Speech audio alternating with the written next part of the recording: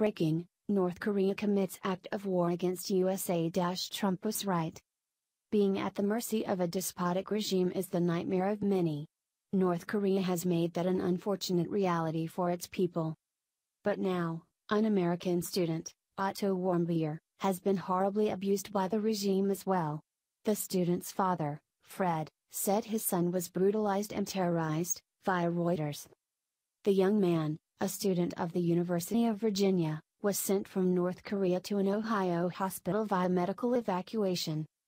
The Korean Central News Agency, KCNA, only said they sent the student back on humanitarian grounds. Their story is that the boy contracted botulism, was given a sleeping pill, and then fell into a coma. Fred Warmbier, the distraught father, said, "We don't believe anything they, North Korea, say." And who would?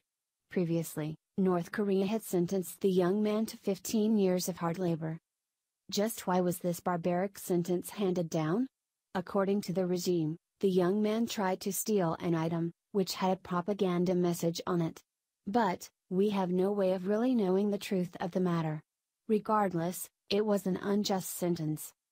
Warmbier's coma seems to the result of a serious injury, one neurological in nature. Doctors will be prepared to give more details about the young man's condition soon. In the meanwhile, they are just trying to figure out what's going on in an effort to keep the young man alive.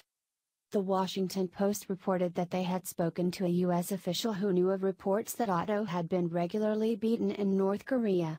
Clearly, he was not kept in humane conditions either. The idea that the North Korean regime thinks botulism, a deadly and preventable infection, is somehow a good excuse for the young man's condition, proves this point. President Donald Trump has already been in contact with Otto's father. Reportedly, he explained how the Secretary of State, Rex Tillerson, and the Special Envoy to North Korea, Joseph Yun, convinced the regime to release the young man. All of our thoughts and prayers go out to Otto and the Warmbier family.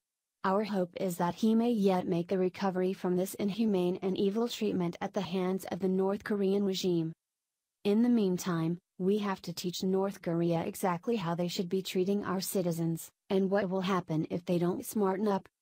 What do you think about this? Comment below.